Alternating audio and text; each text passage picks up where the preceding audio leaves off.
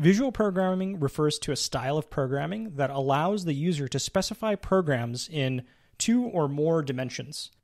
Visual programming environments represent either the data, the control flow, or the program state in a graphical way, allowing them to be directly manipulated rather than specified using symbols. And I guess tying it back to the direct manipulation, it's that I want to be able to use my visual cortex to see the state of the system in addition to its process, to be able to have an understanding of what it's doing without having to switch back and forth between two representations, so I can be in the flow, so I can better understand and experiment with what the heck is going on. Hi, this is Sri. I'm a YC alum and a research engineer focused on natural language processing for search. Hi, this is Will. I'm an YC alum who's an independent researcher that has worked across e-commerce, cryptocurrencies, and financial industries. Welcome to the Technium, where we talk about the edge of technology and what we can build with it, an optimistic look at the road ahead. We're two guys discussing edgy, fringe, or overlooked technologies over a couple of drinks. Our show has 4 segments. First, we give a high-level overview of what the technology is. Second, we talk about what it can do today. Then, we let our imaginations and optimism take over and see how the world would change if the technology was readily adopted everywhere. Lastly, if we believe in this future, how can we take a position on it? We can't be experts in everything we cover, so if you've got insights into this topic, let us know in the comments. And be sure to check out our audio versions on Apple Podcasts, Spotify, or wherever you get your podcasts. But first, what are we drinking today, Will? I just have some Health Aid kombucha. This is common in our fridge, and so this is what I'm drinking today. It's a pink lady apple flavor with a smiling and walking apple, as you can see here. Nice, cute. I'm also drinking kombucha. I'm revisiting the Rowdy Mermaid. I think it made an appearance in season 2 or something. This is watermelon bloom flavor. So. Yeah. I mean, I think this brand of kombucha is also common in my episodes over here. So I don't blame you over there. Yeah, I don't know. Kombucha, it's supposed to be healthy, but when I look at the amount of sugar in this, I'm just like, this might as well be a soft drink. Now, kombucha is definitely riding a wave of popularity now, and I think people are making it a lot more palatable than it should be originally. Right. Because I had kombucha that somebody made from scratch. I'm like, this is disgusting, but apparently it's healthy for me. So this is way different. So welcome back, Sri. This is season 4. How are you feeling? Yes. I'm super excited. I think when we started this podcast, we didn't really expect that we would get to a season 4. At least I had no idea how far we would go.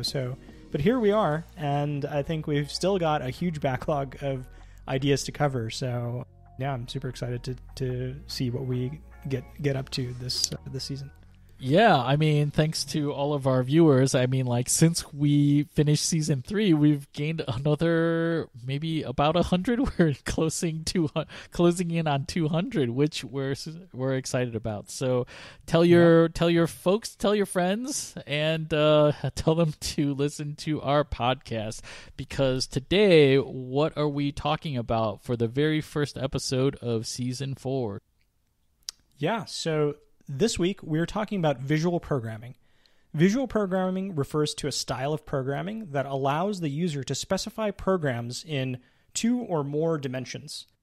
Visual programming environments represent either the data, the control flow, or the program state in a graphical way, allowing them to be directly manipulated rather than specified using symbols.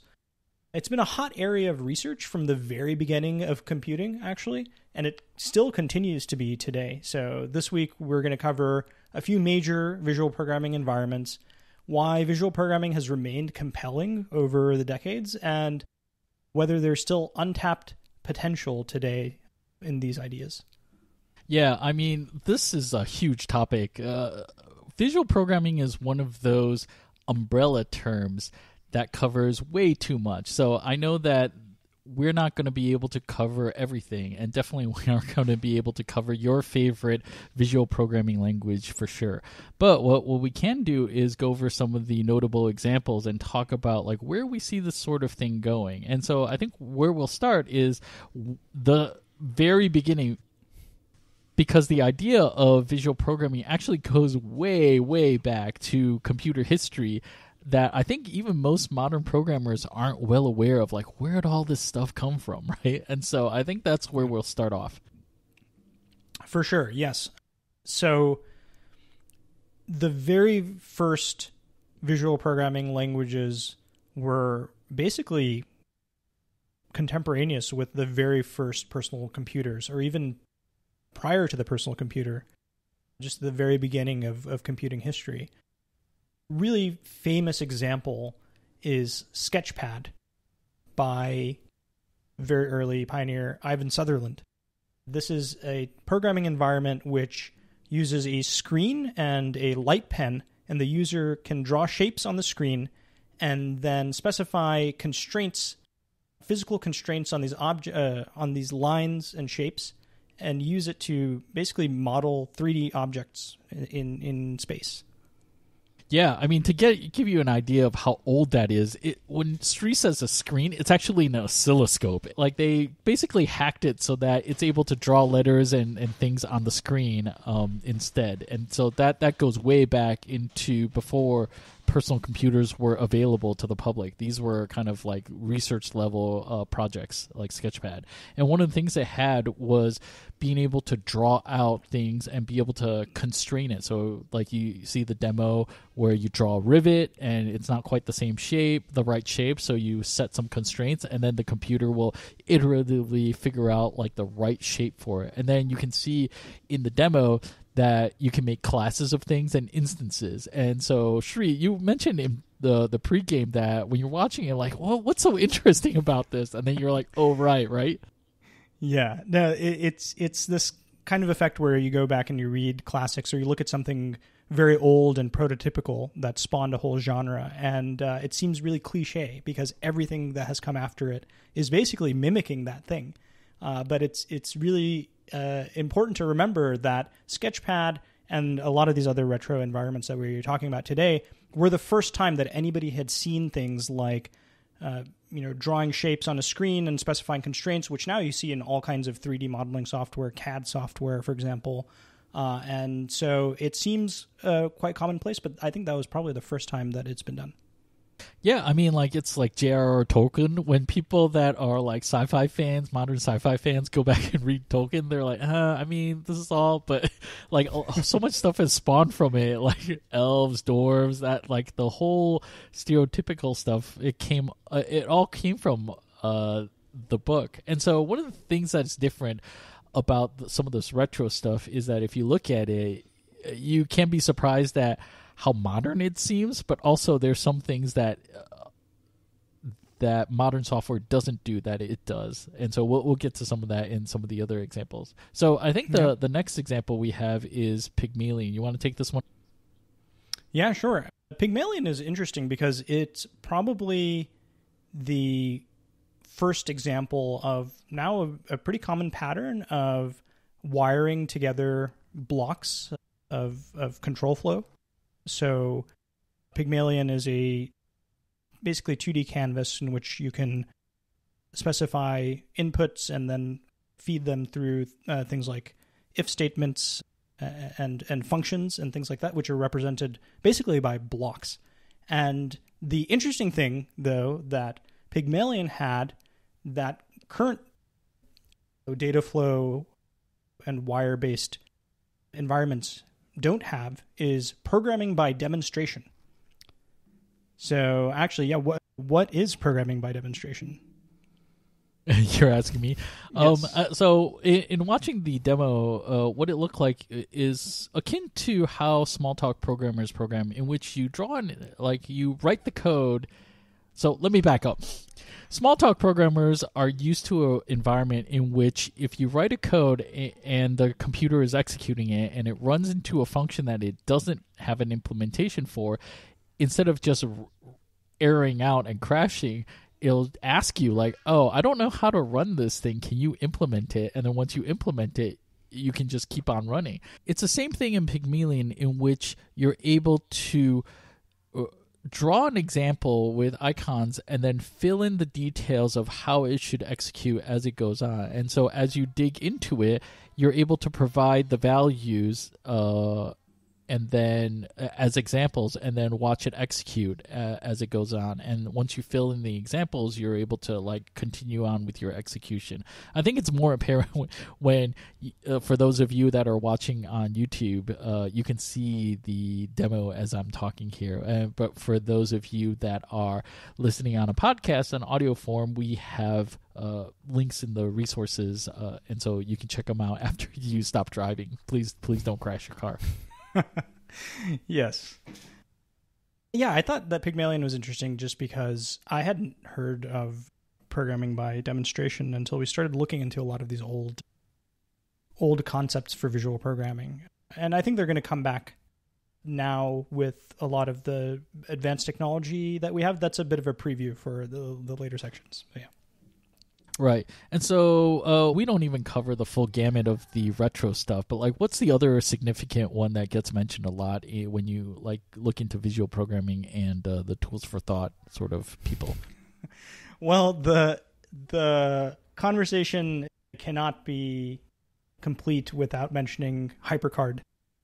So HyperCard is a visual programming environment that allows the end user to construct simple programs using stacks of cards as a main abstraction. So you have cards that can display information. They can be wired together in various conditional logic to walk you through different types of flows.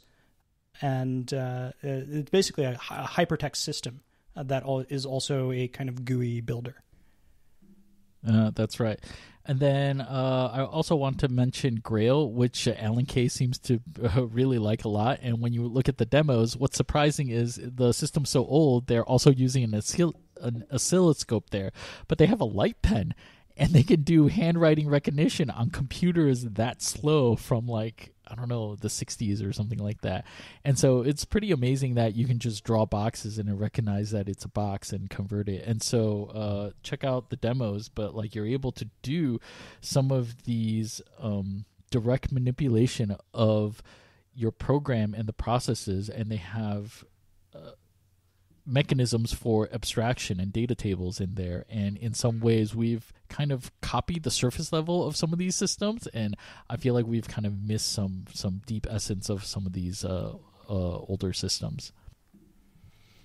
Yeah, I think we're going to be covering a lot of what these initial visionaries were thinking about, and the extent to which now their visions can be realized in the modern day in the kind of back end of this episode. Yeah, and the last retro one I wanted to mention was Viewpoint. This one's really funny in that when I saw it, I understood what I was looking at. It made me laugh. Basically, Viewpoint is an exploratory system in which the entire state of the application is visible as a bitmap. And so, for example, if you want to... on the screen is a picture of a keyboard. And if you want to reprogram your keyboard so that typing the F key will give you another symbol, what you do is you redraw the letter F, the picture of the letter F on the screen. And when you do that, you change what letter you type on the screen. And you can do that because the program is looking at the same picture that you are and deriving its behavior from that. And so I thought that was a really interesting way of thinking about programming. Yeah, I think it looks a little goofy, but it's kind of fun and a very concrete way to interact with a computer because it draws what you drew, basically. Right. And I think it goes back to the idea of like, what is programming? And a program that can parse its visual structure to know what its state is, like that's an underexplored avenue, I think. And so that's one of the main reasons why I mentioned it in the retro stuff. But yeah, definitely there's a lot of stuff that we can go over, but I think it's time to move forward in time to like where has visual programming languages come to today? Like, where have people kind of gravitated towards in the, I guess, the latest iterations? Yeah, I think there are a few main interaction paradigms that have prevailed over time. The most famous one, or maybe the most used environment, is a block-based environment. So a block-based environment, you can imagine, is a programming environment where you take the control flow structures such as if statements and while loops and function calls and things like that, and you drag them around on screen like Legos and stack them and connect them to each other to build your program. The most famous example of which is Scratch. Scratch is a project from MIT, which is meant to be a programming language for kids or maybe adults who are new to the idea of programming. It's supposed to be friendly. And the interesting thing about Scratch is that, well, two interesting things. It's an entire programming environment. So not only are you programming using blocks, but you're also able to manipulate a kind of live visual environment so that you can make things like animation and games and things like this. And the other interesting thing is that it's really been taking off in recent years. I think that a lot of people who are entering the field of computer science nowadays are starting from scratch, so to speak. And does that mean middle schoolers and high schoolers, or are you talking about university students? Actually, in the university that I attended, there was a kind of pre-intro to computer science class that was taught in a Scratch-based language. So I think basically everyone, actually, yeah. Oh, okay, yeah. I mean, so for those of us, so for those of you on audio, basically, when we say block-based, it's that, imagine instead of like being able to type if, like there's these puzzle pieces that you can drag into the programming canvas. And so certain statements can only go after certain other statements. And so those are the only puzzle pieces that would fit together. Because one of the hard things for early learners of programmers is to understand and remember the syntax. Like oftentimes the compiler will tell you cryptic error messages about where you screwed up, like unmatched parens, or like found EOF at the before with an unclosed, like people don't know what that means when they're starting out programming. And so like the compiler is a terrible teacher, but like most of us that grew up in an era in which that's all we had before Stack Overflow or the internet, like we think that that's how you learn programming, but it's totally not. And so when you have block-based pieces, like people that are just starting, especially kids, can just like drag things in, see what fits, and so they can focus on the core concepts rather than the details of like you have to match the quotes for strings, or you have to match the ends of the parentheses and stuff like that. And so I think that's why that's one of the things that is really good about the block-based programming.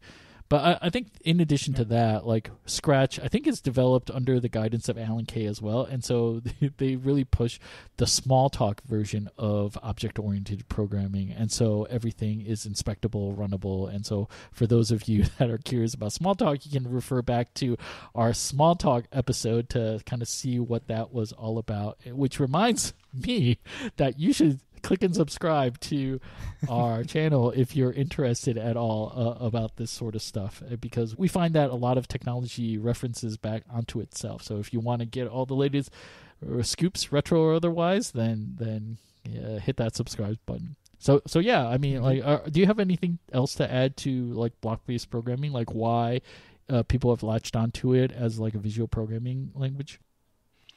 I think the other thing that I like about Scratch or other block-based programming languages is that you build the program out of these puzzle pieces or Legos or basically these composable parts, right? And the way that you do this is that you have a basically parts bin on the side where you can see like these are all the types of blocks that I have, and browse through them and then drag the ones that you think are relevant to your current program. which is actually something that you don't have if you just look at a text editor, right? You're faced with a blank file. You have no idea what to type, especially if you're new at the thing. You're probably just copying, pasting it from somewhere, or you have to refer to some external source. There's nothing in there that gives you an affordance of what's possible in this language. And that's something that block-based things solve. Yeah, and at best, like, you have auto completion, but you still have to like know the first letter of whatever it is that you're looking for, and it's often like alphabetically ordered for you. It's not conceptually ordered for you, so like you still need to like look up documentation to know what you're looking for. Yeah, exactly. So I think it makes sense for a beginner's programming language, and it's obviously been taking off. The other major paradigm beyond block-based is wire and data flow paradigm. This is something that people actually most commonly think about when they think about visual programming, is a type of programming in which you have nodes and you have edges between nodes. And so the nodes can maybe represent functions or variables, depends on the environment that you use, and then you wire them together into some large graph which represents your computation graph. I think a very, very famous environment like this is LabVIEW. This is actually used in a lot of engineering applications to build software that is used to control power plants or some type of machinery, this kind of thing. It's mostly in the kind of like the instrumentation sort of world. Like when you say engineers, like not software engineers, but like people that actually work, real engineers that work at like a bench or something like that. And so they're able to create software in which they're reading data from sensors or something like that. I've actually used LabVIEW before, and I don't know. I kind of think it's all right. One of the things that I found difficult about it was modeling control flow. And it's just that in a sequence of steps, modeling sequences of steps that can loop or branch in a node and edges sort of modeling tool can get busy and messy pretty fast.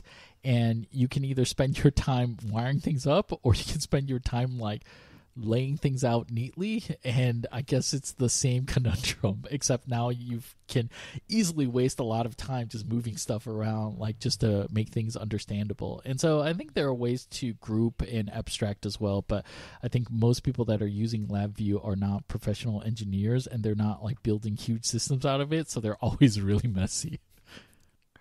Yeah, I used LabVIEW as well. It was the programming environment that was used in the first robotics competition. It was a high school robotics competition. And so I was the programmer for this in high school. I had no sense of what abstraction was. And so the entire logic for the robot was in this huge layout, a big nest of wires. And I could hardly figure out when something was breaking where to find the node to fix it. So yeah, I can imagine it can be quite hellish. Yeah, I mean, like, did you just like, I guess this is what programming is? Or were you like, well, it's messy because I made it messy? No, I had sufficient ego to believe that I was really good at it, and that was how programming worked. Right. Yeah, like you can see that in forum posts for like high school students. Like, yeah, I learned C and moved on to C++. I think I'm pretty cool. Like, I'm like A+ programming expert. Yeah, exactly. Yeah. And so I think the wiring data flow model is prevalent in across a lot of visual programming languages. If you ever see a gallery of visual programming languages, you'll see it right away. And I think there's a certain attraction to it. And I think it's been pretty good for very domain-specific modeling tools, such as one common one is the Unreal Engine blueprint. And Unreal Engine is a game engine in which parts of the programming can be done in this like node and wires paradigm, and you can create effects.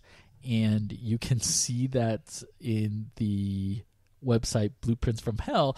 There are a lot of people that don't quite have a sense of cleanliness, but maybe it's just because they didn't have the time, or people's thoughts are messy, so the output that they have is messy. But either way, you can reify the things that are in your head without knowing how to program, and just by understanding what these bits of functionality are and wire them together. Yeah, I think that there are lots of instances of this wire data flow in all kinds of environments where there are other types of creative professionals who maybe know a lot about their domain and have a good sense of the kind of logic that they want, but they might not necessarily be programmers. One that actually comes to mind as well, in addition to Unreal Engine Blueprint, is Max MSP. This is for digital music creators. So you can imagine people who create sound effects or EDM type music, electronic music. And so it's something very similar. The way that it models itself is actually after modular synthesizers. These are actual physical machines that take in audio signal as input, and they have parameters that can make it sound different ways. Add reverb, for example, is a simple example. And then pipe their audio channel output to other units. And so Max MSP is basically a wire data flow version of that, and you can make quite complicated and cool music. I see. Yeah, and in addition to music, Houdini, Nuke, and Blender all have embedded visual programming languages for visual effects, and there are also ones like Cable.gl and Nodes.io in which you can make this sort of thing. And for me, what all of these domain-specific programming languages that leverage the node and wires model have in common when I look at it is that they are functional transformations of data. You have some sort of input, you can throw a bunch of functional transformations between the input and output and wire them up together. And so sometimes you can do branches and whatnot, but for the most part, what you're doing is moving things through a functional pipeline. And so I think this visual programming with the nodes and wires is a very, very good fit for this. And so I think that's why we see it as common as it is in these domain, visual and audio domains. Yeah, actually, signal processing, basically, whether it's audio or visual or something like that, signal processing in general is basically a functional pipeline. And so I can see why it lends itself very well to that. And then on the much more mundane and less creative side of things are workflow and data flow software. So these are basically the kind of data munging that happens in enterprise environments.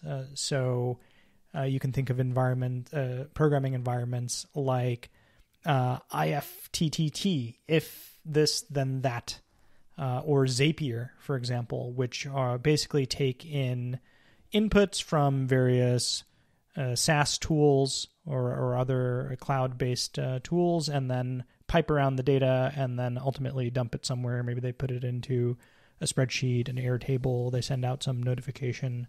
These kind of things are also modeled using this wire data flow paradigm. Yeah, but the intent here, I think, is a little bit different, because oftentimes in a company, you have people that need data and need to move it around, but it's work for a programmer that is super boring. Like, no programmer really wants to do this type of data munging and integration work. And two, if you can offload it to people that are non-programmers, it frees up the programmer for work that you actually need a programmer for. And so this sort of thing is a boon, because I think a lot of times you just... even just SQL queries for a database, I honestly wish that more non-programmers would learn SQL and that databases were more resilient against falling over with a query, so that it frees up people's times, or at least frees up my time as an engineer. And so I think in the sense that it's boring, it's the boring stuff that makes these things go around, because were it not for spreadsheets, I can't imagine the workload that engineers would get from like, oh, I need to do this computation, or I need you to build me this app, right? Yeah, definitely. The users of these environments are typically some type of business analyst, or maybe a product manager or something. Right. But even then, like as an engineer, like connecting up some of this stuff, like integration, like I have data in this service through this API and I need to like pipe it over here. That's super boring work that like I don't want to do by programming. Like it's even a boon for me to like be able to pipe something somewhere where then I can like consume it without like, because like when you do integration work, you have to go read the documentation and figure out like what the bespoke authentication scheme is, and then like whatever the REST API, look for the specific one you need with the specific version, and sometimes it's undocumented. Like we don't disparage any services here, but I'll say like NetSuite is terrible on that front.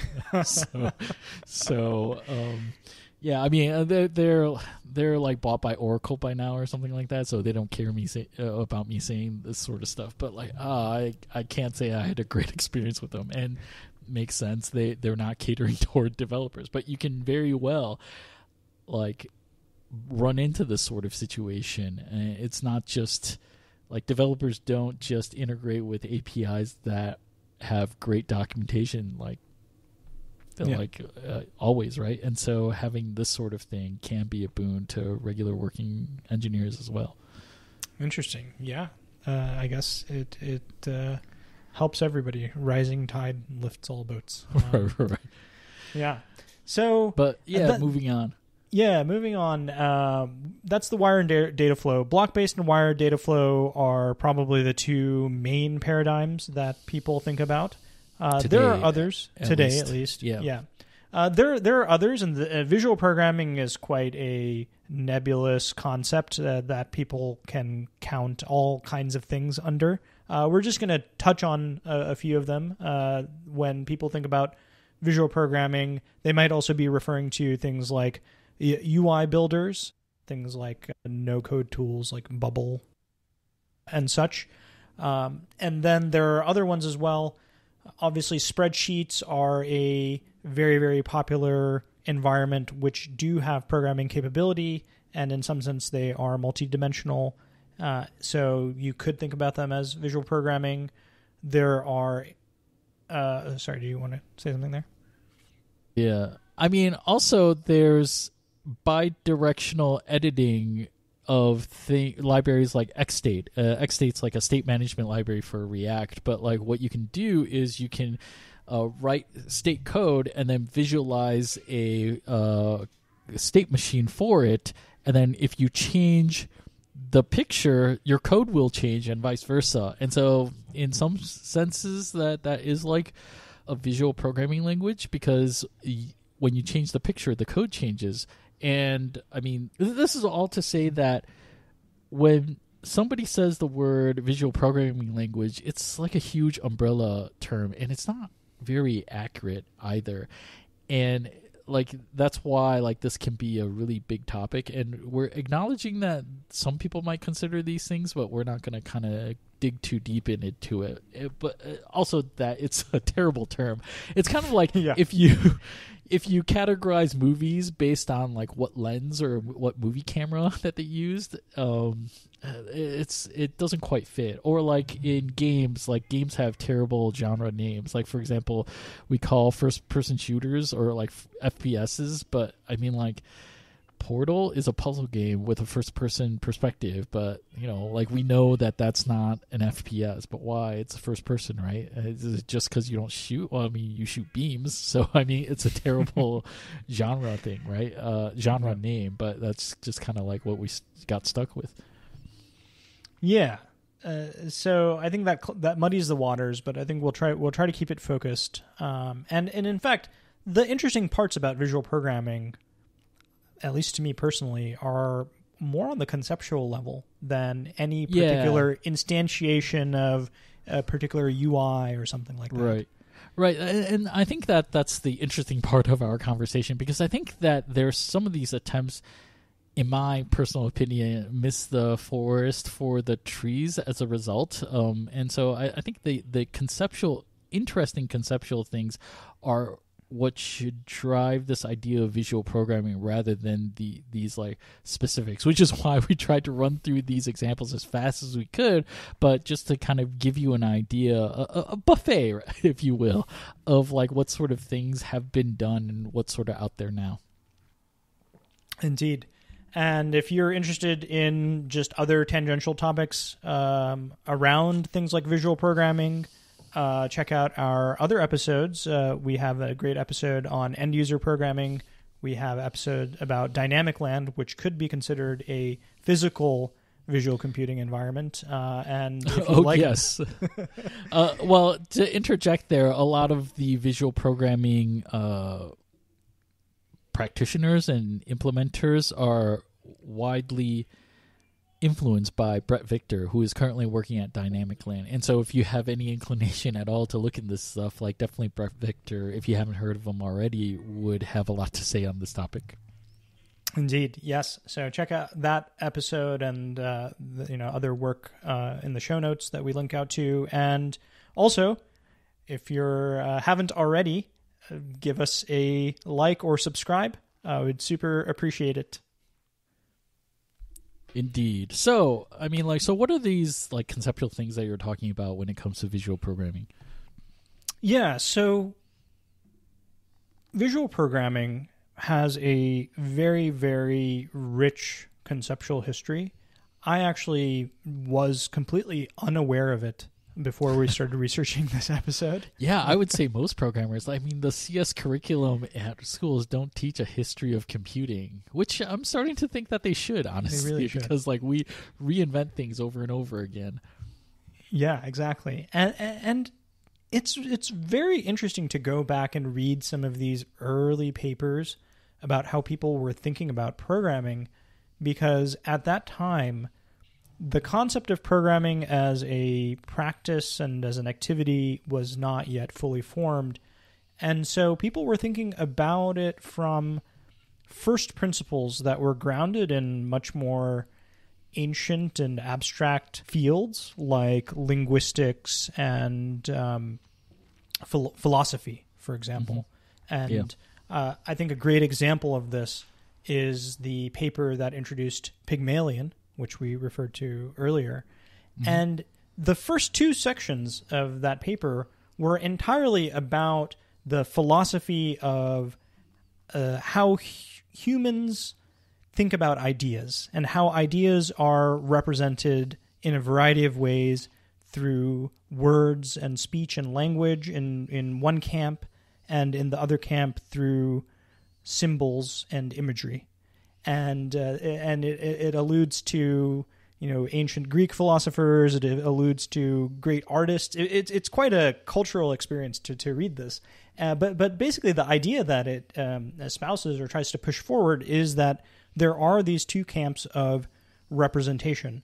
One it calls analogical, which means that within the environment, the programming environment, there is some type of object or concept, let's say, that you're trying to manipulate. And the analogical representation is basically the visual representation, a representation that looks like the thing that you are manipulating. So, for example, in the Sketchpad example, the objects there, let's say that you're designing furniture or a building or architecture or something like that, have an analogical representation in that they behave like 3D objects and you can manipulate them as though they were objects. Mm-hmm. The other type of representation is a kind of linguistic representation, where rather than visualizing that thing, you are simply giving it a name, right? So you name some variable, you call something a list. You don't view it as a list, for example. You just say this is a list, right? In most modern programming languages, you say new list, right? And that doesn't look anything like a list. And so the Pygmalion theory is that most programming languages use linguistic descriptions of the thing that they're manipulating, and that's a kind of too abstract. It doesn't give you a sense of the object that you're referring to. Whereas if you were able to visualize it, then you're able to kind of touch it. You're able to look at what it is, what it looks like, and then get a sense of what you might be able to do to it, in fact. It gives you a sense of the operations that can be performed on it. It's kind of abstract, but that's the kind of grand idea that it pushes forward. And I think that's like actually an idea that you can see throughout a lot of these early visual programming pioneers. Yeah, I mean, we started with how to augment human intellect, and today I think most people think of technology as a way to view cat pictures. I mean, I'm being flippant, but I think most people don't think of it as augmentation of their intellect, perhaps augmentation of status, or augmentation of their the social aspects. I think the social aspects of computing were drastically underestimated, and so maybe if there were papers on that, we'd have a different world here. But I think what you were talking about with like how you learn is really interesting, because I think recently that I was watching a Strange Loop video. And they mentioned about, I think, Terence Tao, how people, according to Terence Tao, how people learn mathematics. And so apparently he outlines it in 3 steps in which you do things in an informal way to kind of grapple through what this thing might be. And only when you kind of get a lay of the land, then you switch modes into formalism, where it's what traditionally math is known for. But once you do the formalism, then you back out again and you go back to the intuition informed by the formalism, so that you understand the constraints and stuff like that.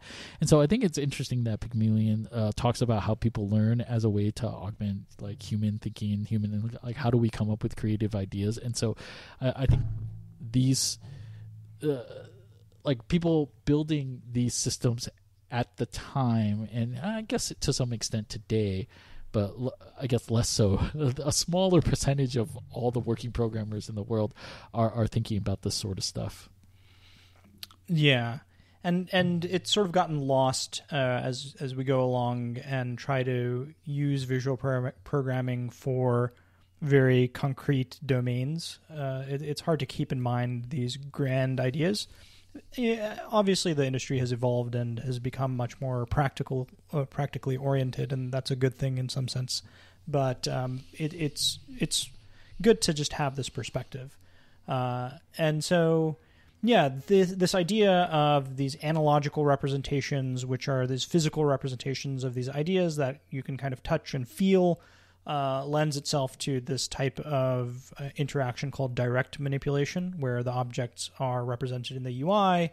You can take physical action on them, and you can, in fact, reverse those actions so things are not permanently broken. It's kind of inviting way of interacting with things. And also, I thought one really interesting quote from the Pygmalion paper was that the author called out the fact that when you go and talk to another programmer about their code, it's almost useless to just go and read the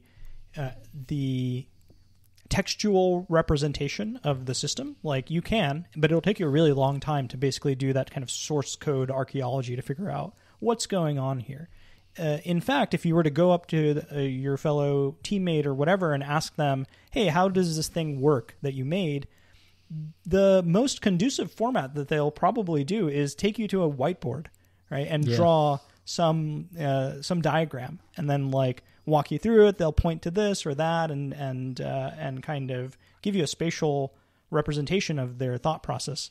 And so I thought that still holds true today, and this paper was written however many decades ago, and I thought that was a very very astute observation. That like, yeah, we do fall back to these kind of visual metaphors, even in the most professional software engineering environments. Yeah, I mean, to me, that still speaks to how programming languages, despite the better affordances today, there's just still too much detail in the code, because when you go into a new code base, like I think a lot of people lean on IDEs to be able to like run through things, right? But if you don't, even if you have an IDE to trace some execution, you still have to picture it in your head. There's very few programming environments that is also a debugger. Like Smalltalk's the only one I can, maybe Lisp and Smalltalk are the only two that I can really think of at the moment, but it's not like you can kind of run things in place and then see how they change things. And so as a result, you have to do it in your head. And even if you don't get that high level picture, which is what your teammate is drawing for you on the board. Yeah, exactly. Actually, a really great quote just completely came to mind from Richard Feynman, which is a super relevant to this topic. So it goes, let's say that you heard about a particular species of bird. You can know the name of that bird in all the languages of the world, but when you're finished, you'll absolutely know nothing about that bird. You'll only know what humans call it in all the different countries in the world. And so I think it's the same thing about these ideas that we're talking about here. When you read the source code and maybe you get into the details of the names of variables and these kinds of things, you actually don't necessarily know anything about the nature of that system. It's not until somebody draws it out for you, walks you through how they think about it, that you actually understand, oh, this is how this works. This is how this, like, payments are processed or queries are executed. You can just read the names of things, but you might not necessarily have any idea of the core essence of it. Yeah, and this kind of, I recently had an experience. I've been reading some papers on some persistent data structure algorithms, and I found that sometimes when you read the paper, they skimp out on details because I think they're relying on the prose to paint a picture in your head to give you an intuitive sense, plus some like figures to give you a sense of like what is supposed to happen. And that's the equivalent of high level details of like your coworker talking to you. And so I think on one hand, that's helpful if you can understand the prose and like piece together the animation from paper figures of like what's supposed to happen. You can kind of fill in the blanks yourself. Alternatively, the dissertations have more details in them. And so sometimes they can include code. And so while the prose is like really skimpy, I'm like, I don't know exactly what's going on. When I read the actual algorithm, it takes a while to piece together, but once I have it, I understand what it's doing, but I have to paint that picture in my head myself. And so that's where that like visual programming part, where if it was animated or something like that, then and I can step through it, then it makes it a lot easier. I think you talk about like the dichotomy, but I still don't know what that dichotomy is between the Freegan system. Like, well, I don't know what a Freegan system is, but you talk about the it's basically the words versus the imagery. Oh, okay. Yeah, but basically, there's what is a non-Freegan system called? Visual? Analogical. Oh, analogical.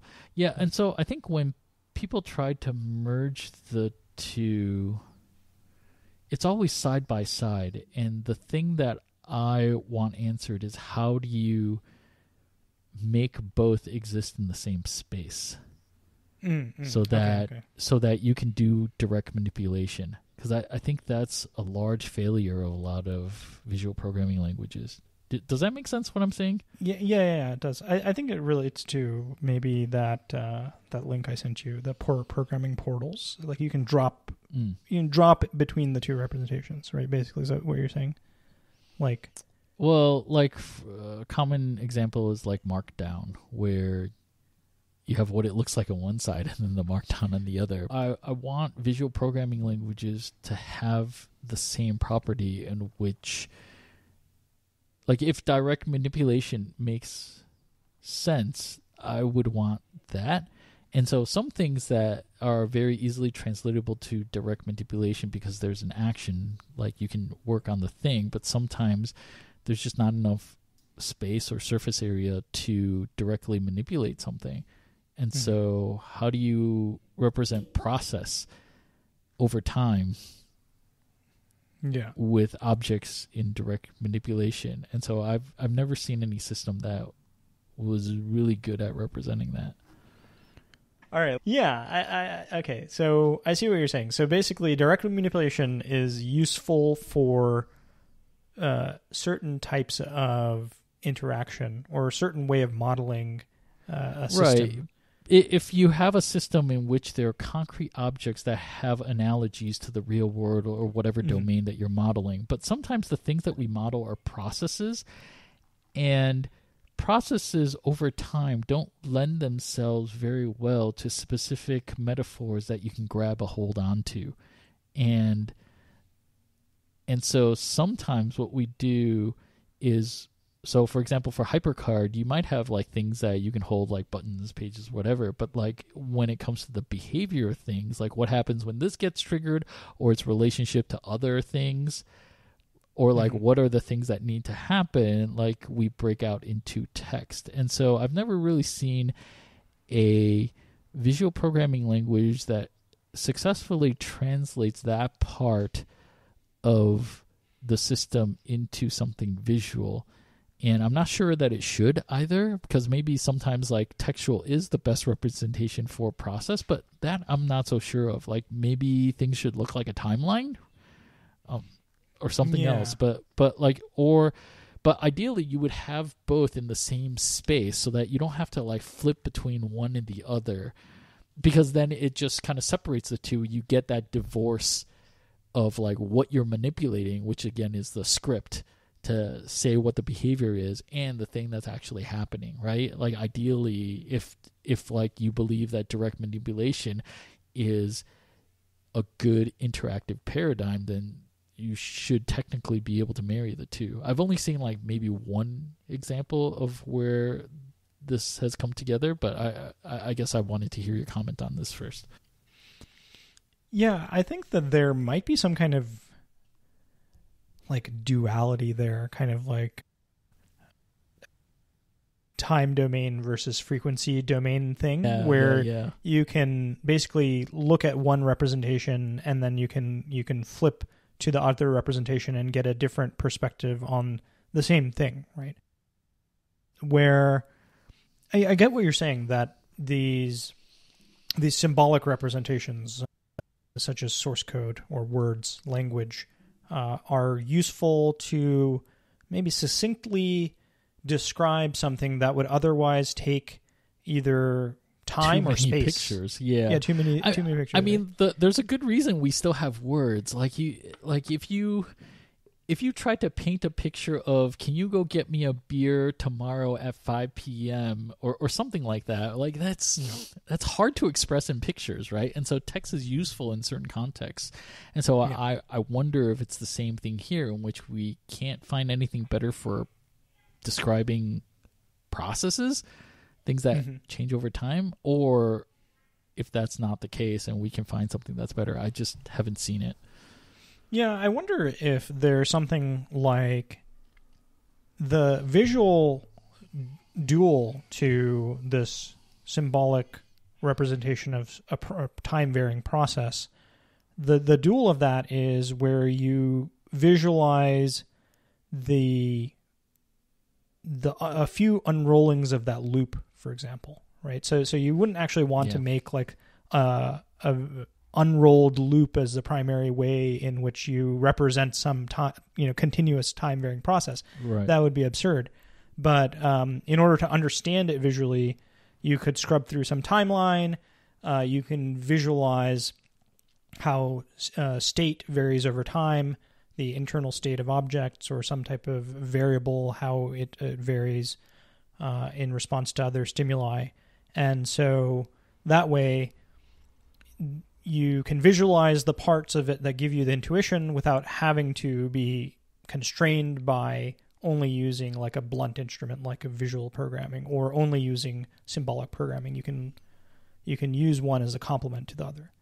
Yeah, and even debuggers, like that's the closest I can think of besides these experimental and debugger is like a one-way timeline in which you can never go backwards either. So with the exception of the time-traveling debuggers that pure functional programming languages can enable, but like most debuggers out there, it's once you step beyond a point, you have to go all the way back. What's that joke about computer scientists to test whether a car is working or not? You drive the car down and if it crashes in the middle, you fix the car and you push the car all the way back up the hill and drive it down again to see if it crashes. Yeah, right. Debuggers are such a pain. And in fact, many professional programmers I know just use like printf debugging, basically, right? They put print statements. I mean, I also do that. Yeah, I do that too. Honestly, I can't use like GDB or whatever for the life of me. I have no idea. But I think that does say something about how debuggers are insufficient for what we're trying to do. Like, it is kind of like what I'm saying. Like, you see the symbolic representation, and maybe that is a succinct, great like way to reason about static source code. But then when you want to see the static source code in action, right, the dynamic runtime version of it, the debugger is not the right type of visualization or right type of abstraction. We're doing something by littering these print statements, and we're basically trying to figure out the trace of execution by looking at the order of these things, how they're interleaved, maybe the delays between one or the other. Like, we're trying to basically create some kind of picture in our mind, but I'm not sure exactly what we're doing there. I actually would be curious if there's some kind of research. Yeah, I don't know. It's a big question mark in my head right now. But I mean, I agree. I think we're trying to do something there that's not quite being fulfilled by debuggers. And as good as like even Chrome DevTools is for debugging, and admittedly I do that, and it's nice to be able to step through things without like having to put print statements in, find out that those weren't what you wanted, and then rerunning it again, right? But I think where we're trying to do is obtain an observability into what the state of the program is to figure out what the heck is going on. Like, where is my assumption wrong about my understanding of the system? And so I think that's at least that's what I'm trying to do when I'm debugging. Like, what assumption do I have in my head that does not match what the computer is doing?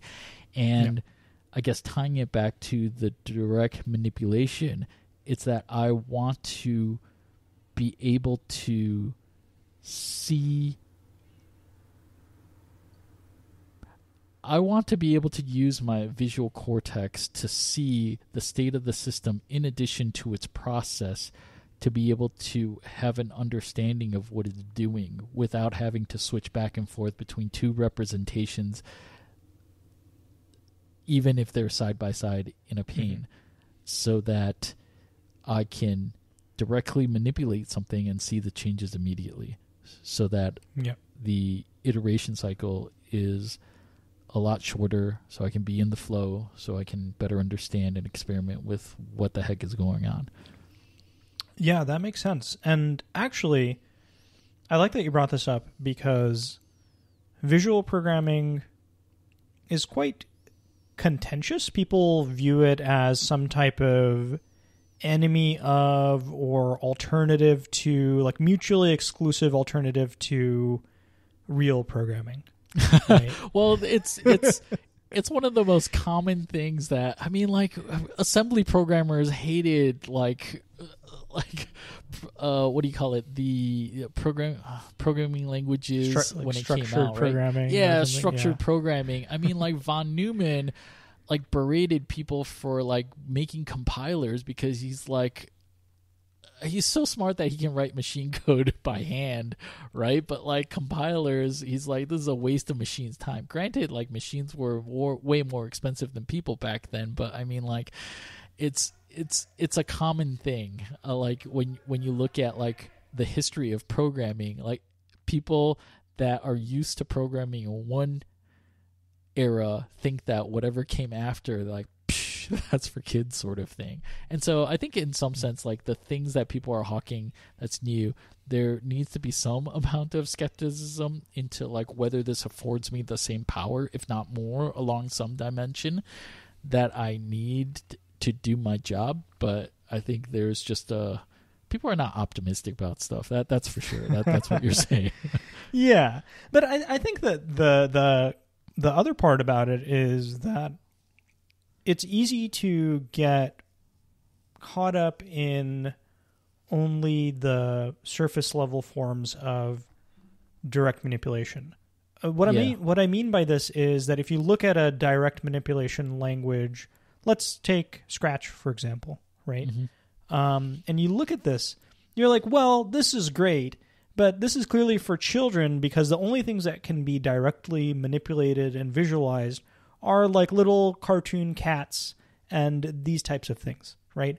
The real things that I do as a professional are abstract concepts which cannot be visualized the way a picture of a cat would, right? And so visual programming and direct manipulation must be this infantile type of way of thinking. And this attitude also happens to children that grow out of Scratch. They're like, Scratch is great, but we know that real programmers with real jobs don't operate in environments like this. So we want to program in like those terminal things that we see. Like, let's graduate to Python or something like that. This is a common thing. And so making that transition is extremely difficult. Little did they know that we really want to be in those environments. Yeah, exactly. And I think we can be, because the thing is that, yes, right, like obviously the easiest thing to manipulate or to use direct manipulation on are things that have some tangible representation, like a picture of a cat or whatever. But you can apply direct manipulation back onto programming itself, in that what you're manipulating are not necessarily, these abstract concepts, but you're manipulating the runtime state of your program. You're manipulating the, speculative execution of, a branch of code or something like this, right? So there is a sort of meta domain, which is how your program is running. Great. Maybe you don't actually use visual programming exclusively to write your professional software, but you can then utilize visual programming as a tool to reason about the software that you write in whatever other more professional language, if that makes sense. Yeah, I mean, if people use UI builders, it stands to reason that you could use other like visual tools to help with it. And so it may be that, I know that at least for visual tools, one of my fears is that it doesn't work with any of my other tools. Like, does it generate textual representations that I can use with Git? Or maybe we need like a version control that can handle some sort of standardized visual data format or something else or another. Like, I think one of the other reasons is that our tools just aren't there to handle this sort of stuff either. Yeah, that's true. There's not necessarily interoperability, like if you use some other language, can it be ingested by this visualizer? Yeah, maybe. Also I wanted to bring it back to the direct manipulation. I do want to bring it back to the one example that I can think of that shows the process code along with the thing that you're manipulating existing in the same space. And that example I can think of is from Ink and Switch and their demo of Crosscut. And basically they also use the node and edge model, but they bring in two kinds of edges and nodes. One is called meta ink, and it's just colored a little bit different, and those represents like the scripting or the process things, and then the black ones are the actual objects in the world that you manipulate, which are also nodes and edges. And so basically, like, if you can model processes with nodes and edges, and the things that you're manipulating are nodes and edges, and you can build splines with these nodes and edges, then you can build shapes with it. And so that's how those two get to exist in the same space. And so that's the only thing I can think of that has something like that. But other than that, I can't think of anything else. Oh, weird. That kind of reminds me of how Lisp is homo-iconic, right? And all of its data structures are lists, and then the program itself is a list, and you can write programs that take the list and do metaprogramming. I wonder, can you do this in Crosscut? Do you know? I don't know, but to kind of bring it back to one of the funny things about Crosscut is that if you have a like meta ink that changes the ink, like the things that you're manipulating, like sometimes if it's moving too fast, you can't actually grab onto it with your mouse. And so direct manipulation goes out the window if the thing that you're like running is moving too fast for you to grab onto to change or something like that. And so there are some problems with direct manipulation, right? Which we haven't quite figured out yet. But like most of the time when you're simulating it in your head thinking, oh, direct manipulation would be great, like we don't think of those edge cases. Or like ones where you change the position of the node, the ink node, and it travels off the screen, and you're like, I can't get it back. Like, how do I can't touch it to get it back, and so you have to like manipulate the meta ink to get it back. And so like there are issues like that. Interesting. Yeah, but going back to the I mean, like that sense of like the direct manipulation is not for me. I think we're probably missing out on a lot, because like, have you written plugins for say VS Code or like Vim and stuff like that? Because my understanding is there's not a lot of plugins that give you visualizations. I mean, I don't think syntax highlighting counts. Are there even primitives to like draw stuff? That I am unsure of. No, I have written a few Emacs plugins when I was trying to learn Lisp. I'm I'm super impressed. Wow. It's so hard, though. It's so hard. So no, it's not necessarily very friendly. Like the tools that we use, even modern ones like VS Code, which do use technologies like TypeScript and JavaScript, which can render things to web browsers and things. They still be don't able to render, right? Yeah. But they still be able to. Don't. But they still don't. Yeah. Right. So that's what I don't know. Like I think that the things that you do see that are visual plugins are things like, oh, well, it will take your React component and it'll display it on the side pane and just show you the rendered version, which is a pretty boring way of, like, that's the easiest thing that you can imagine that you could do, right? It's like, well, you have this whole tool at your fingertips. Like, what else could you do? Yeah, I mean, my ideal situation is not just like the running state of your program locally, but also running state in production or statistics of your code in production. Like if there are hotspots in your code or potential security vulnerabilities. So basically like different overlays that you have besides like syntax highlighting. Maybe there is security highlighting or speed highlighting or common paths through the program so that you kind of get a sense of what's happening in production. Because right now, even the observability stuff is divorced from the code. It's not overlaid on it at all. Yeah.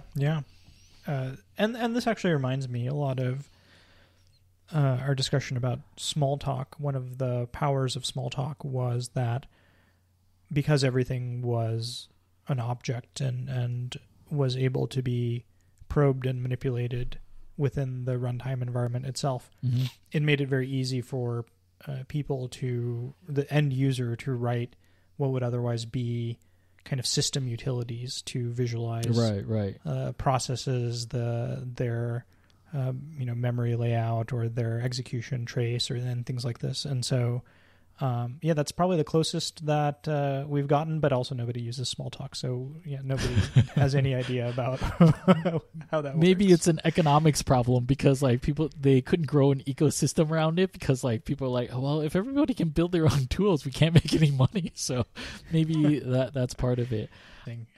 By the way, for our listeners, as we've said before throughout this program, we're going to have visual overlays in the video version of this podcast, so check out that version if you want to see some of these things that we're discussing here. Exactly. And while you're there, you know what to do. Yes. Hit the bell. Subscribe. Anyways, so moving on. So I think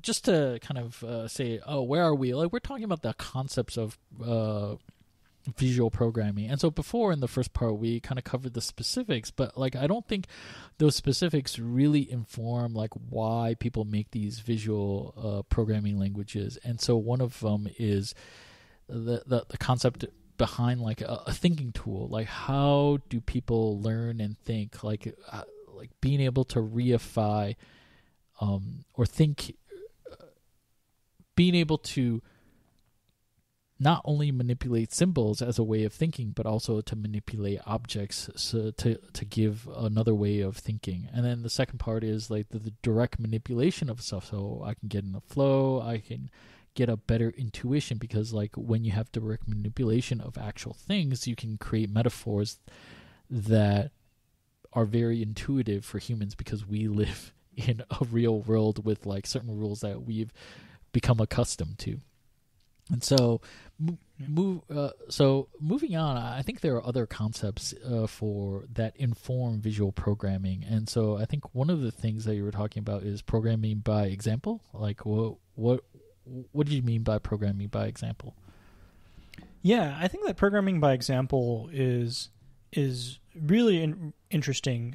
You mentioned it before, but when we think about programming today, we think about telling the computer how to do something, right? So we say, do step A, B, C, and then this is how you bake a cake or something. I don't know. But programming by example, as it's commonly taught and thought about, I guess. Yeah, we think about it as a sequence of steps that you have to tell the computer. Yes, indeed, and that's certainly one way that that an outcome can be achieved, right, is that you give a very specific encoding of how something should be done. The other is kind of through inference, where you, as a user who's programming, tell the computer what to do, maybe by giving a few examples or demonstrations.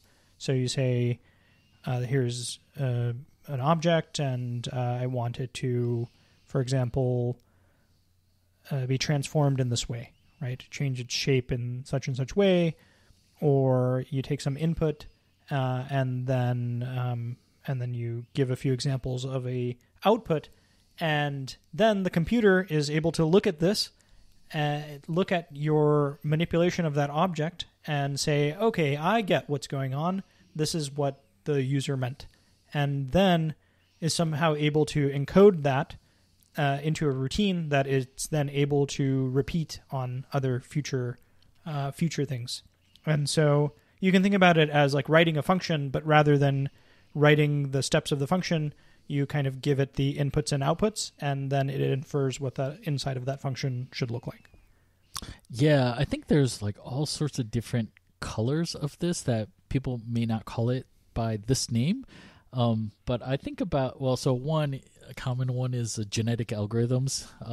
I guess where people have written genetic algorithms to program what the body of a function should be if it gives it enough examples. And so it'll tune it to some sort of fitness function. But I mean, that's not a common thing. But I think a more common way but definitely less common than the how to do things, which we typically call imperative programming. I mean, the logic programming is, I think, kind of one example of that, in which you state facts about the world and then you say the relationship between the facts, and then the computer infers what those things should be. And so that's another way, but less common, but it's definitely used nowadays in various domains. And there are other common ones in which you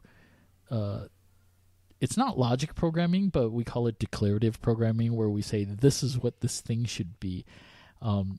You go figure out how to do it. And I think the most common ones are SQL.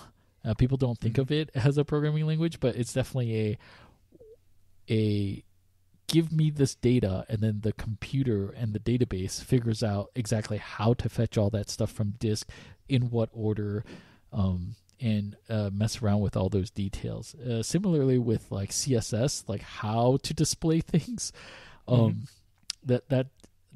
that is not done. It's what should you display, and then the computer will figure out exactly how to render that. And so I think that those are kind of more common examples of programming by example. And if you can squint your eyes and squint your brain a little bit, like I tend to think of like unit tests as a poor man's programming by example, in which you play both the person giving the example and the person implementing the example. Right? Yes. Because like logic programming is like you give a couple examples and the computer figures out the implementation and gives you the answer, whereas in unit tests you're doing both. Yes, especially if you're doing test-driven development, where you write the tests first and then you use that to basically bash at the code until you make all your tests go green, right? Like that's the canonical example. Right. I think most people do it the reverse way, and it's kind of cheap. Right. Yeah, that's a good point. That's a good point. Yeah, so programming by example is really, really interesting, because the user stays in the mindset of the problem domain, basically.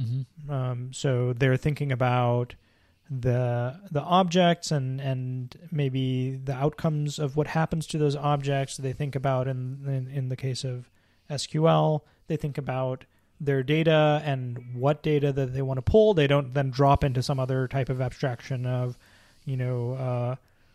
traversing some B tree or something and fetching rows. That's a different type of abstraction. And so programming by example does a very good job of letting the user live in the domain of the objects that they're working with.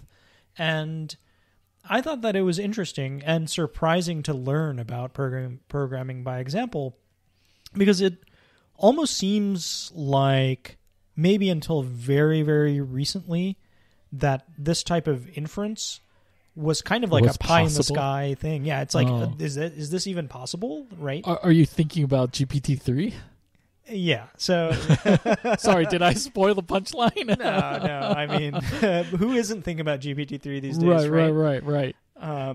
But now we are at the point of basically taking for granted that we have these few-shot learners, which are machine learning algorithms that can take a handful of examples, and that's what they mean by few-shot, and then use this to infer behavior on future inputs, right?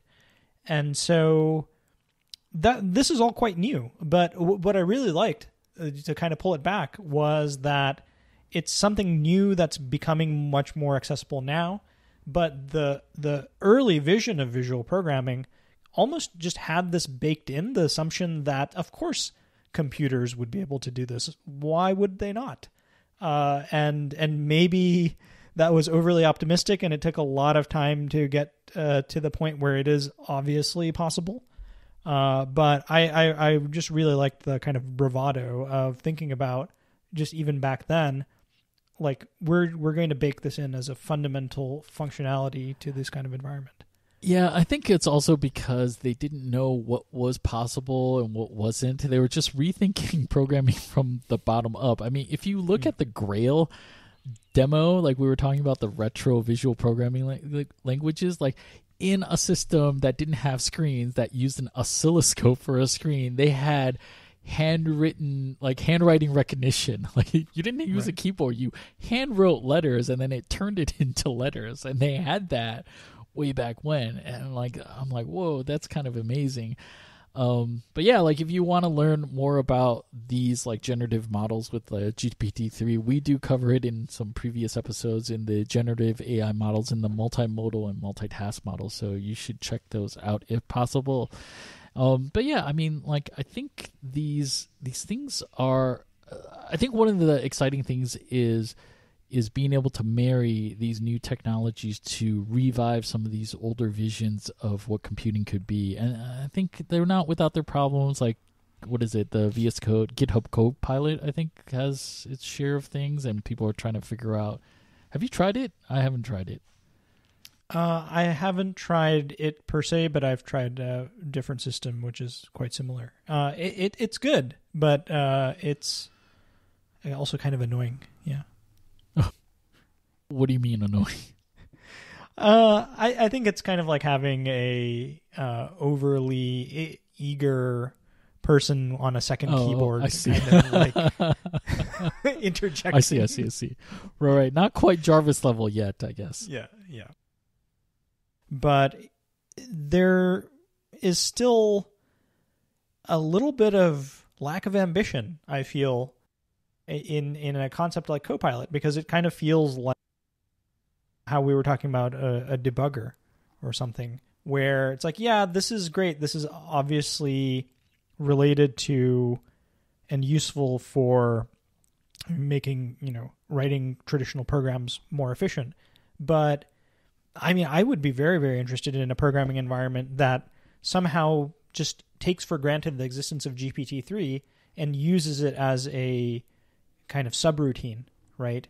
Where rather than using these generative models to manipulate or help manipulate my symbolic code, I write symbolic code that calls out to GPT-3, which then infers what I want and then outputs what I want. Does that make sense? Like, well, so fill in some of the details. Like, what parts are being inferred? Yeah, I mean, I think what would be really, really interesting is if you think about unit testing. There's varying levels of abstraction in unit testing, but at one point there is a type of unit testing, or at least test-driven development, which I forget the name. There are tools like Cucumber. Yeah. Is it behavior-driven? Yeah, behavior-driven development. And the idea of this, and this was back in the like 90s or 2000s, where like a bunch of agile people just made up stuff. But the idea was that your non-technical product manager or your pointy-haired boss or whatever would write these user stories or something using BDD. They would say, I am a user, and when I click this button, then such and such thing will happen. And they write it in this kind of stilted way, and then you as a programmer then write all the code. You're basically the human inference machine that makes those stories true, right? Right. I mean, effectively, BDD, like Cucumber, like is like they're trying to make a HyperCard-like script in which you were, as the programmer, was the computer, and you implemented it. Or you could say that they are the ones that are writing the examples. They were trying to get like program managers to program by example, but then you were the one that was like implementing stuff. That's effectively what it was.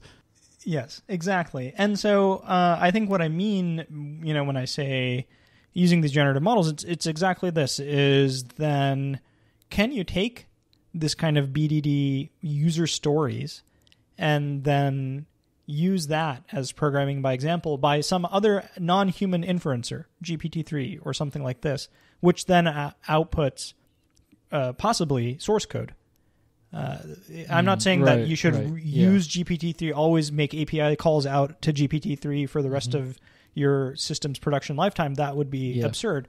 But as a kind of offline step, you take these BDD stories, output Python code, and then that way it's a bridge between programming by example and traditional programming as we think about it. Yeah, actually, one of the things I was thinking about was, as an analogy, was in reference to a level editor that I saw in a YouTube video before. And I was kind of impressed in that I thought that you built level editors in games stone by stone, path by path. But it turns out that some of these level editors are pretty sophisticated in that you can define a spline for where the wall should be, but you can drag the height of the wall or the width of the wall back and forth, and the computer itself will rearrange the stones on the stone wall so that it looks good. And then if you draw a path through the wall, it'll create an arch. And so the wider the path, the more ornate or like structurally sound the arch. And then if you make the path narrower, it'll be more simple. And so it gives a dynamicism to the details of the level. And so that enables the level designer to focus on the high-level details, which in our world we would call essential complexity, or the high-level details, or like the business domain logic, whereas the computer was handling the details of like where every rock in the stone wall was placed, how the arches are, or like what the grass around that thing would look like. And so that's what I would say would be useful for GPT-3 to do. So then I can say, my favorite topic, I guess, integrate with this third-party API. Like, I want this data, and then it figures out how to fetch, like, authenticate, log in, the right REST API endpoint to hit and fetch me that data, and then I can move on with my life. And so in that way, I can orchestrate the high level or like the domain specific logic of what I want to do without having to worry about these details about like external APIs that I just don't, it's not transferable knowledge. I don't care to learn it. And so that's kind of my vision for like being able to leverage GPT-3 for these things, so that like have GPT-3 handle the accidental complexity that we built into our systems today that we're not getting away from. Yeah, and like you mentioned, once that kind of nitty-gritty accidental complexity is abstracted away from you, you said yourself that you might prefer to think about things like API calls and ETL pipelines and this type of mundane things. You might prefer to visualize those using something like Zapier or some other maybe node and wire type representation. The reason why you don't necessarily... in the same way that like people might flip over to a UI builder in Xcode or something like that, I want to flip over to like a API builder or something like that, right? In my environment or IDE. Yeah, that sounds like a startup, doesn't it? Listeners, go and make that happen. I feel like we're on a roll. Like almost every episode in the last couple of ones, we've come up with $1 billion idea. So we're honestly, like I envy Randall Munroe of XKCD. I think he has the best visual programming language in the world. He draws a comic about something, and then like legions of engineers just implement it for him for shits and giggles, right? Yes. Like the runtime has a lag time of like weeks, if not months, but like he doesn't have to do much there besides draw, I guess, and come up with the concept. But like he's programming by example. And now the layperson can too. So when it comes to like visual programming languages, like what do you think? Where do you think its strengths are, and how is it applied to programming? Because we can see that visual programming seems to blossom in very specific domains such as visual effects, music, certain parts of game engines in which there's that data pipeline that I mentioned, functional data pipeline that I mentioned before. But like, is there like a concept or principle, do you think that it has strengths besides the things that we mentioned, or we can reiterate like exactly how those concepts apply to specific domains? Yeah, I think it would be helpful to just enumerate those. We mentioned them in passing, but yeah, what are some of the domains where it really, really excels?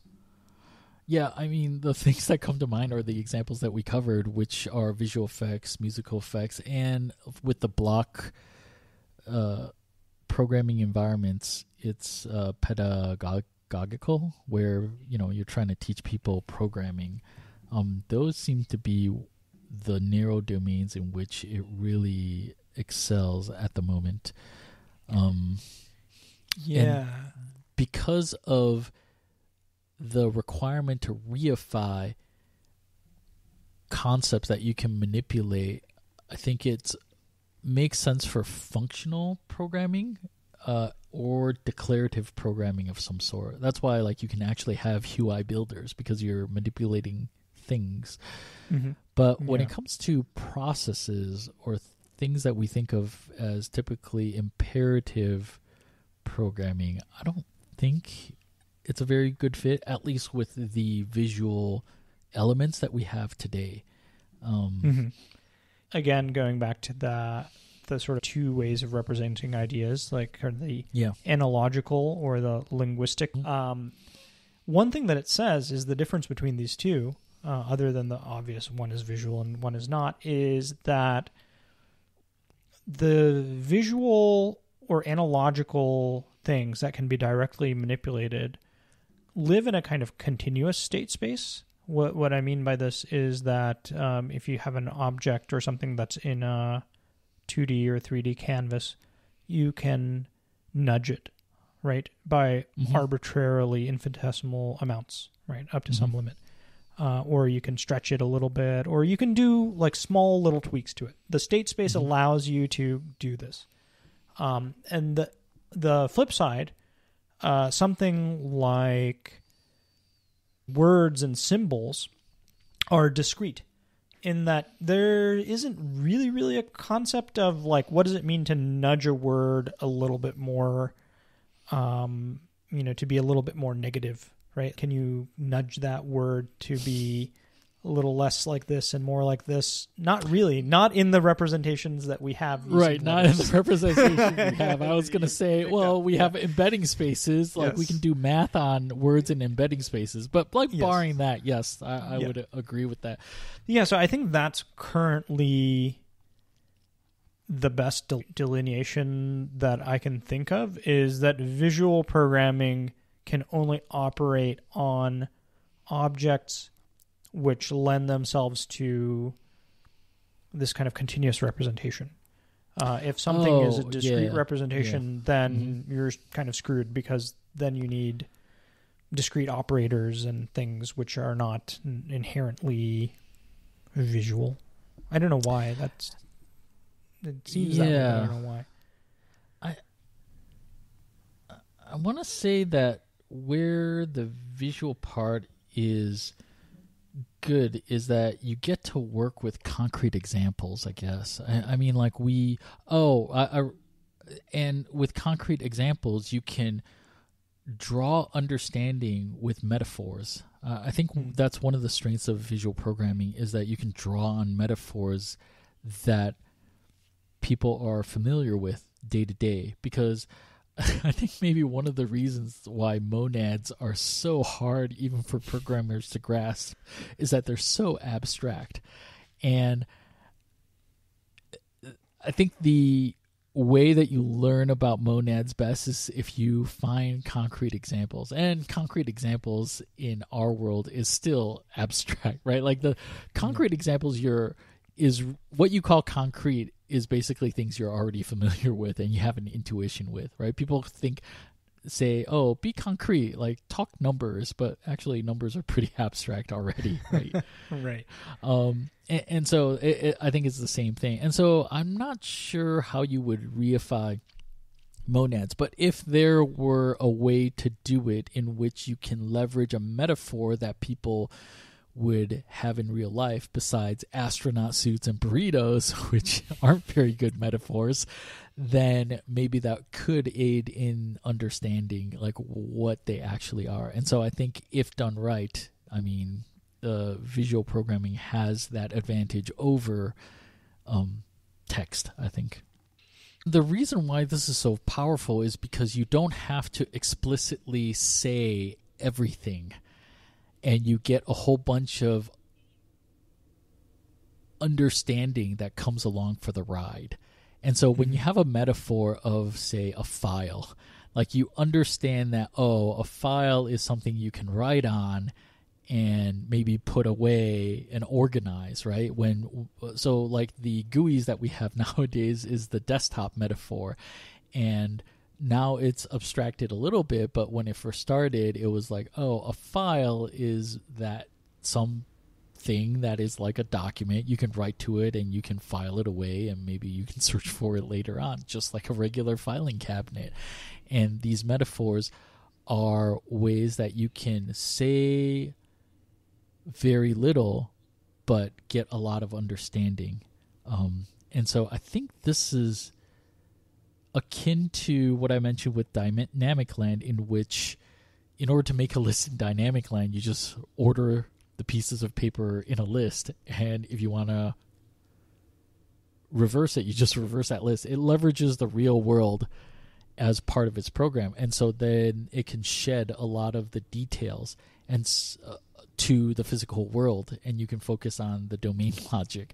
And it's the same thing here with the visual programming, in that if you can use visual programming to connect this concept in silico to some real world thing as a metaphor, then you get a whole bunch of understanding for free.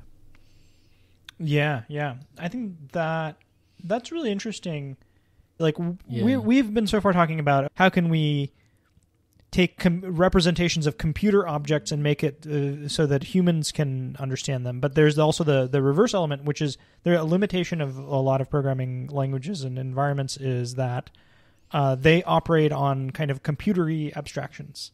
Yeah. Like files, for example. Like, what the hell is a file? Well, the file is just some abstraction that a computer happens to be good at manipulating. But a file, people don't think about files. If you think about, as a human, you look at a file and you understand its nature, its contents, right? You see like a picture, you visualize the contents of that file. You don't think about it necessarily just as a bunch of bytes, like a computer would. And so I think one thing that's really exciting that I think visual programming can grow into and become more widely applicable is as computers are able to understand the semantics and the contents of data rather than simply their representation, their symbolic or syntactic representation, you will have a rich set of operators that can operate on domains that previously were not possible. A good example is that you could have some visual programming language which operates on visual effects and video by applying filters, right? It just applies some convolution or something over the pixels. Yeah. But that is still at the abstraction of bytes and pixels. But can you now have a visual programming language pipeline which operates on the semantics of the video itself? It takes a video of a person and it swaps their face, or it makes the person look taller, or it changes the background. You know, it understands the nature of the video, the content of the video, not just the surface level fact that it is a video file. Yeah.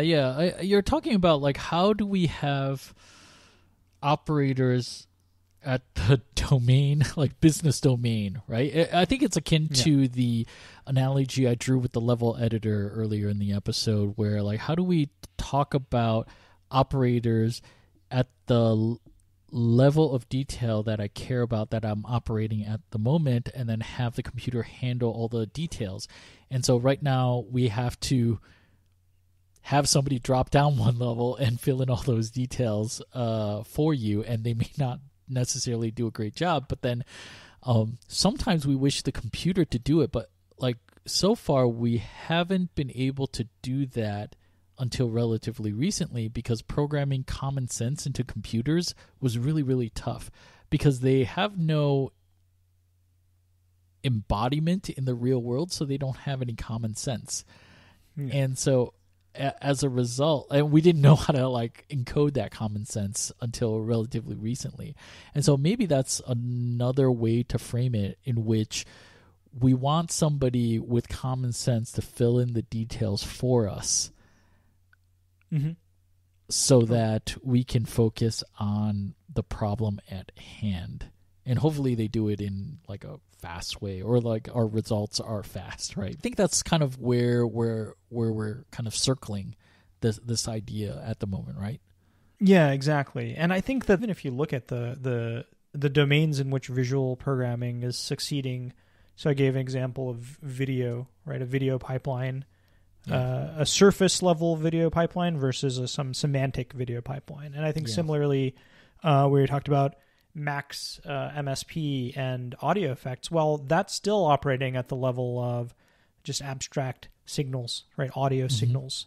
It's not operating at the level of music, right? It's operating at the level of noise. And so what does it look like then? Could you have a semantic pipeline that takes like the music and makes it... Yeah, makes it feel a little sad, or like make it more like the Harry Potter movie, but more jovial, right? Something like that. Yeah, exactly. I think especially paired with the recent AI sort of generative models, it has the potential to do a lot more here and fulfill some of the original vision, like that the originators of computer programming back in the 50s and 60s, where a lot of this work was done, to see what is possible. Yeah. There's something about this that feels like it could either get out of hand or completely hard to control, like CSS.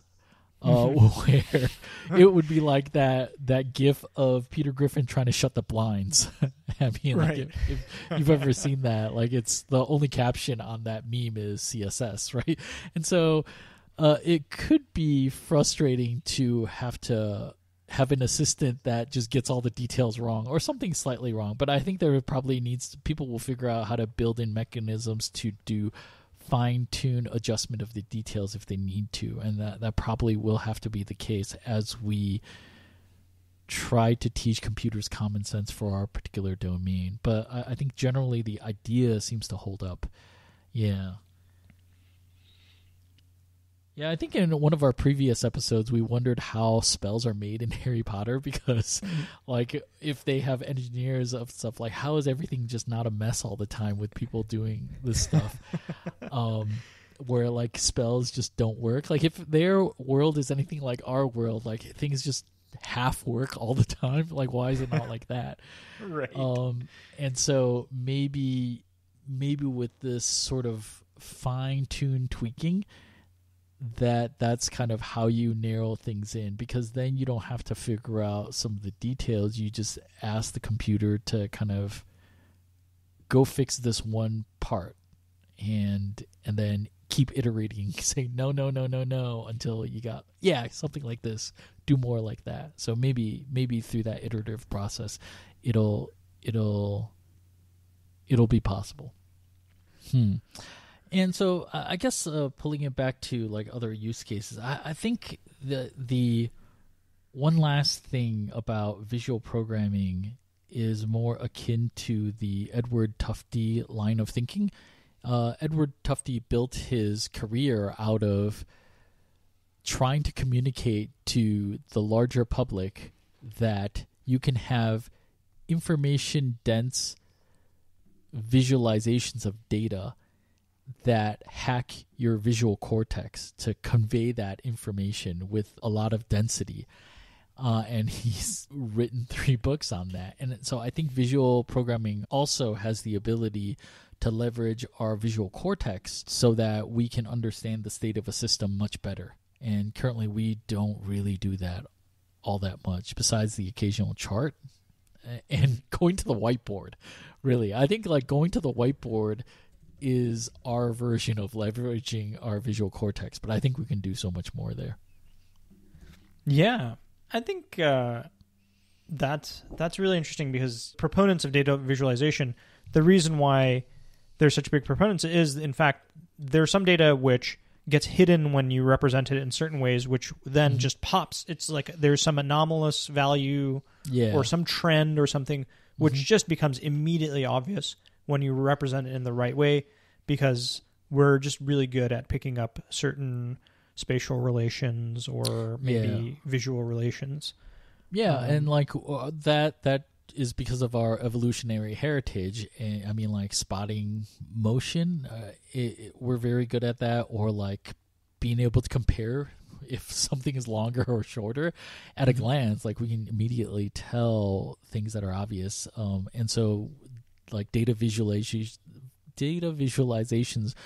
just leverage that to the T when you do it right. And I don't know what the equivalent would look like for like visual programming environments that leverage this to expose state, but I think this is an underexplored area that we could definitely do more of. So I'm saying like we wouldn't necessarily get rid of text, but I guess we touched on it, that why do IDE plugins don't help me with this? I think there's probably a lot more that can be done there. I'm going to double down on this. I think that that's what printf debugging or print statement debugging is all about. Because when a lot of the time do print statement debugging, I'm printing out some value or some string that I'm working on, or a dictionary or whatever. And the way that I can tell that something is wrong is I see some value scroll by and I'm like, hey, that's a little too long. Or, oh, that has some kind of weird characters in it which like don't look like the string that I was expecting. Right? Or even things like timing cues. Like I can say, oh, there was like a weird interleaving of these two statements in a way that I don't expect. And it's not that I'm sitting there diligently reading them. I can just tell by the shape of the letters as they scroll by on my log that, hey, something is not how I expect it, you know? So like somebody that's standing behind you think that like you're like the programmers in Matrix, where like you're looking at like code, so to speak, and it's just scrolling by. But really, like you're trying to leverage your visual cortex to spot some sort of pattern that you built an intuition for over time, right? Like you're just looking for things that just doesn't quite look right, right? Yeah, exactly. And yeah, it's using all the cues that are part of my embodied self, vision, a sense of passage of time or motion or whatever, all those things that you mentioned, which I'm not consciously thinking of, but I'm utilizing in place of conscious thought, and it's helping me with this problem. Yeah. So I think that's underexplored. I mean, the Stephen Wolfram argued for this in his book, A New Kind of Science, in which he generated a lot of visualizations of cellular automata. And one of the things that didn't strike a good chord with other scientists is like, he's like, this is complex and this is not, we're just gonna like rely on our visual cortex. I think in a hand wavy way, he's right. Like you can see like when something is simple, when something is repeating, and when things are like chaotic complex.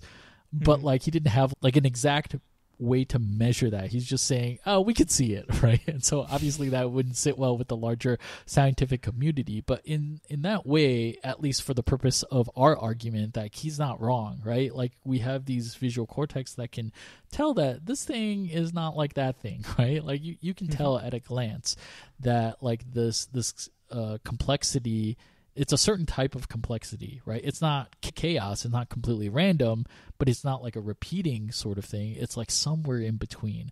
And so I think that this is the kind of thing that we're talking about. Also, this is another example that I wasn't able to recall again in my research, but like at some point in the past, I had come upon a research paper in which they tried to invent glyphs to represent the types of functional programming functions. So because sometimes when I'm doing functional programming, getting the types to match up is a pain in the ass. Like I have to like play type puzzles in order to get the types to match, especially like when I'm doing like chaining monadic things together. And their argument was that, why don't we do this visually so that you can visually see whether two functions fit together? But I wasn't able to find that paper again. But that would be an example of something that would be really nice so that you can see at a glance whether two functions can be chained together or not. And if not, what is that missing piece? What is that type that is missing? Interesting. Yeah. I think that this is again a different type of visualization than what people typically think about as visual programming, and I think this is to just drive home the point. The appeal of visual programming lies in these deep concepts and not necessarily in the surface forms of how visual programming environments are today. So these are all examples of things that are emerging and new, and this is what visual programming could let us do that we otherwise aren't able to do. Yeah. So that's what's new, right? Let's say that all of this comes to fruition, and visual programming it becomes a new paradigm that everybody is using. What are the second and third order effects? Well, the immediate thing that comes to mind is the same thing that people say about end-user programming. You would get basically prosumers of computers being able to do their own thing without having to hire or rely on an engineer. So I guess engineer pay would go down, and the demand for them would go down. You'd get more entrepreneurs and more artists doing dynamic art. And so I think those are like kind of the immediate sort of things. But I guess more than that, it would increase computer literacy so that people that can write their own to-do list. They may not be able to write novels, but they'd be able to do their own to-do lists. So you'd have a little, like, I guess, cottage industries of people doing stuff. And so if that were the case,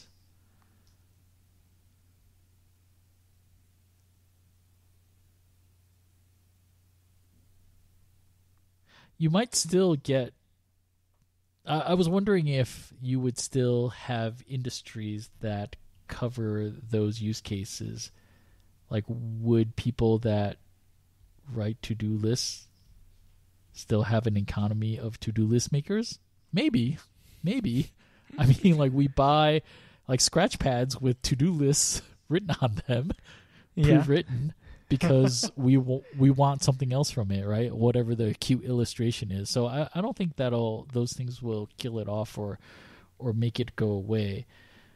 But at least the hope, maybe one way to think about it is that the hope and the vision of Alan Kay and Seymour Papert will actually be realized, where people can think computationally, meaning that they can use these models, dynamic models, to simulate a dynamic system and be able to understand it in a way that they couldn't before. And so maybe like you could get better understanding of the dynamics of for like any particular public policy, at least like in an outline form. Like if you so for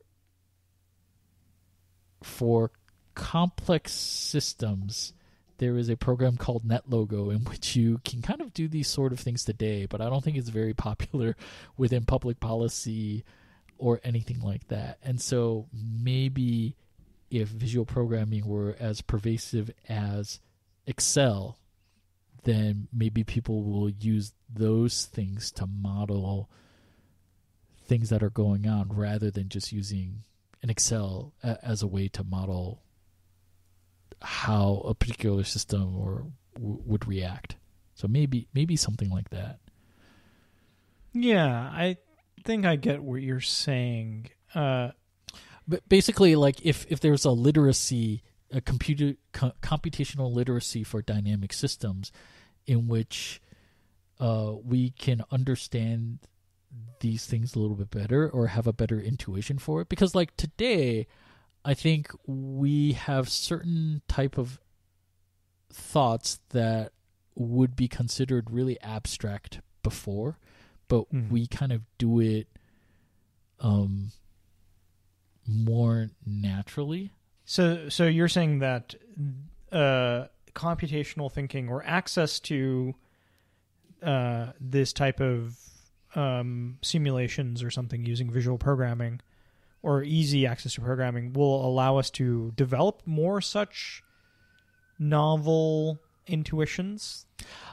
I mean, if Alan Kay and Seymour Papert is to be believed, yeah, I think that's the case. Because like the more that you see concrete examples of things over time, you can build a better intuition for it. It's just that the feedback cycle for using computers to look at dynamic systems is so slow and requires such arcane knowledge that most people don't do it. And the best thing that we have right now is Excel. And once like people grabbed onto it and gravitated towards it when it was good enough for them to use for those sort of things. And at best right now, those are just tables of numbers, right? You could do more there. You could do more, I think. Yeah, I think that there is something interesting there because we have seen, even in the last decade or so, with visualization libraries like D3.js come out, there's been an explosion of a new type of like computational journalism in which stories are told through data, yeah. Through data. And then I think on the back end as well, not just conveying to the user, but they might also be applying computational techniques to mine through things like the Panama paper leaks and these large troves of data to find a story, right? And so I think journalists are on the cutting edge of that.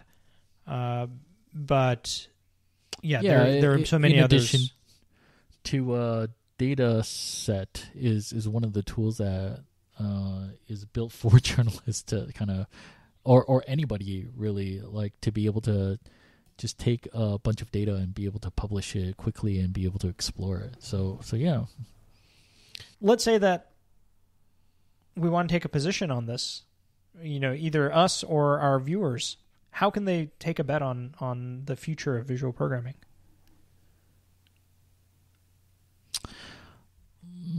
I mean, I guess one obvious way is to build the tools in the specific domains that you think will get adoption there.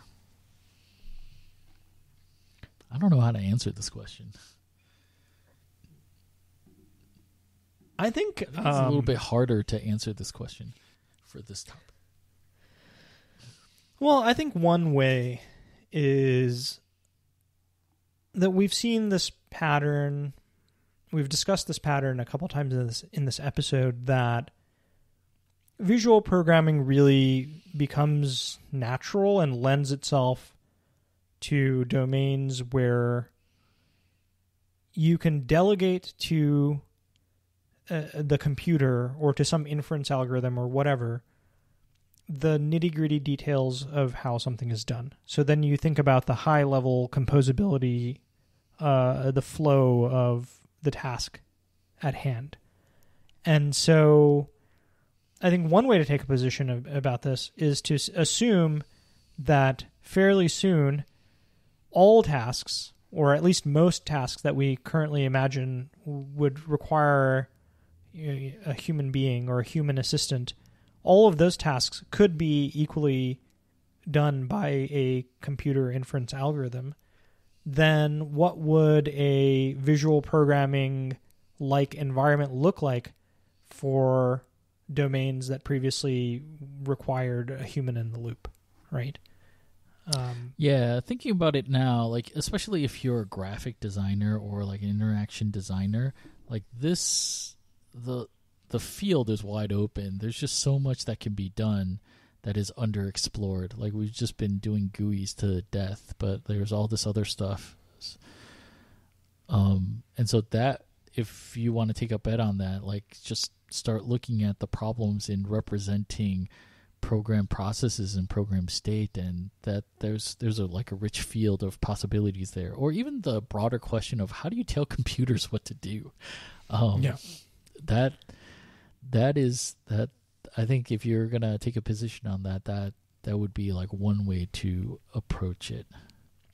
I think we should rewind back up the stack of history and really take a page from these early visual programming pioneers who were basically thinking from first principles about, like you said, how do we tell computers what to do?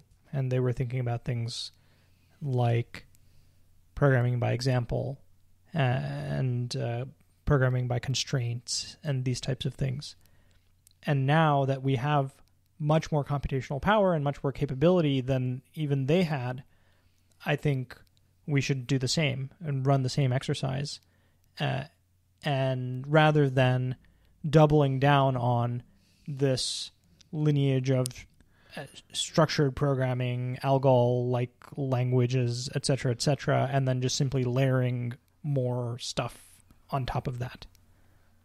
Yeah, I guess it's the entire theme of our entire episode, in that visual programming isn't just what you've seen or had a bad experience with. It's the core concepts behind the question of how do we tell computers what to do? And, you know, programming is one thing, and back then they came up with all this stuff because it was still unknown at the time, like how to do it. And I think given that there's still interest in visual programming, I don't think we've figured out the way. I mean, I'd be hard-pressed to think that we found out the way after a couple decades, when people took a long time to figure out how to write well. And math notation took a while to evolve as well. And it was only relatively recently that math was expressed in notation. Like if you look at some of the older stuff, it was expressed in prose. And, you know, and so there's probably just a lot of work there. And to take a position, I guess it goes back to, hey, like look at what people were thinking back then. Maybe need to take a tour of computer history, not like just what machines were made, but like what were the concepts, like what were people thinking about when it comes to the human computer boundary and interactions. And so yeah, there's probably a rich vein there to revisit. Definitely. Yeah, and I think people are exploring it. So we'll see what comes out, and like I said, within a year, I would imagine that somebody's going to crack this nut. That's my bet. Yes.